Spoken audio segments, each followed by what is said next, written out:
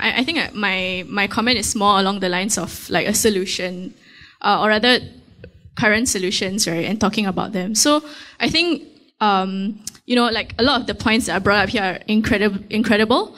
But getting them to Parliament and getting them towards like actual possibility is a different matter altogether. But let's look at the proposals that are in Parliament now, and let's try to find ways to support them better and to reframe, our conversations with our friends and our family, to make sure that, they also kind of rally behind it and understand why we need to support these policies, right? Why we need to coalesce around them. So I think the one that personally, as an economics student and as just like a Singaporean myself, somebody who cares about making sure that everybody has some place to live, is the proposal that's been brought up by PSP Leong Man Wai, right? So I think that I don't really like the way that the PAP has responded to that proposal, because there's almost a non-negotiable aspect to it, which is, the cost of the land cannot be discounted because it's part of our past reserves, right? But let's look at this idea of past reserves and how it's really something that's kind of arbitrary, right? Because in the past, these past reserves have not been untouchable. In fact, they have been very touchable for corporations. So I'll give you an example.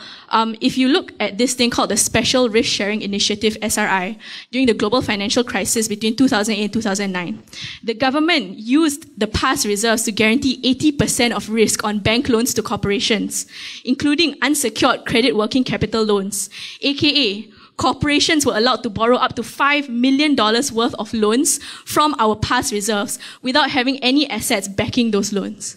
But then when the past reserves are used to fund our housing, it's a different matter altogether. It's untouchable. We cannot touch.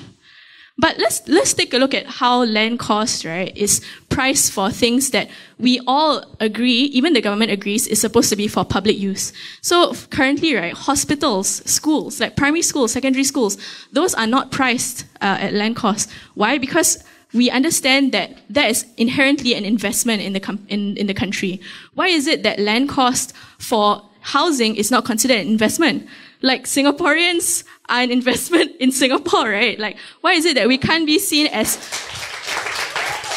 like, why is it that something as simple as land, or something as simple as property, has to always be financialized, has to always be invested and grown? Why is it that money that is stagnant in our reserves is seen as growing when that money is spent on us, it's not seen as growing? But we're growing our children, we're growing our lives, we are going to school, we are going to work, we are living together, we are hugging each other and having fun together, right? Like, why is that not a form of growing? Yeah, so that's a question that I want to pose, and I think that's a way that we can frame this discussion about land cost and about past reserves to our friends and our family, so that we can better support like policies that are already on the parliament floor but are not by receiving a lot of derision